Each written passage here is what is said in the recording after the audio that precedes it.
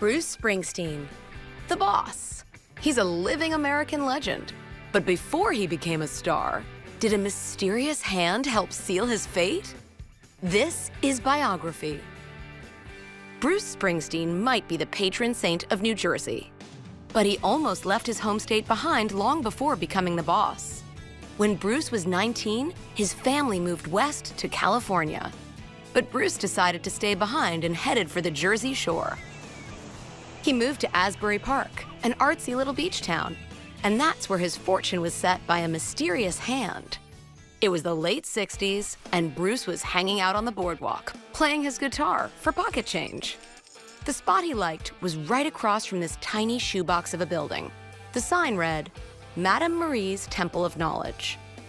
Now, Madame Marie was sort of an Asbury Park legend, the gypsy queen of the boardwalk, who told fortunes for everyone from Judy Garland and Diane Keaton to Ray Charles and Elton John. Anyway, after a while, Bruce wandered in and sat down for a reading. Marie looked at Bruce's palms and gazed into the future. She told him that one day, he would be a rich and famous musician.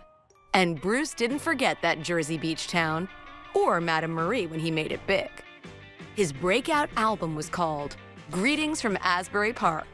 And in later songs, Bruce gave shout-outs to Madame Marie. Years later, Madame Marie admitted that her prophecy might not have been quite so mystical.